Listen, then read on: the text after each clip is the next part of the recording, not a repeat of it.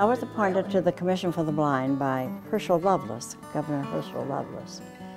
And Kenneth was here. We hired him. He said, there's no library here. How can you have a place for the blind without a library? And so that very day, he was a man of action.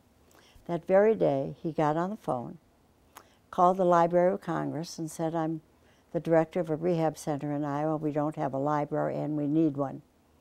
And within just a few weeks, the gym was filled with hundreds and hundreds of books for the library. I understand that they didn't have any shelves to put the books on. No, we didn't. They were all over the floor.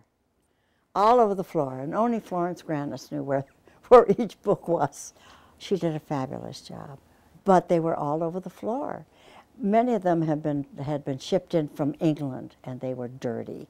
They were dusty, and each book had to be washed off and dusted off. And they used the lockers. Oh yes, to put the books in.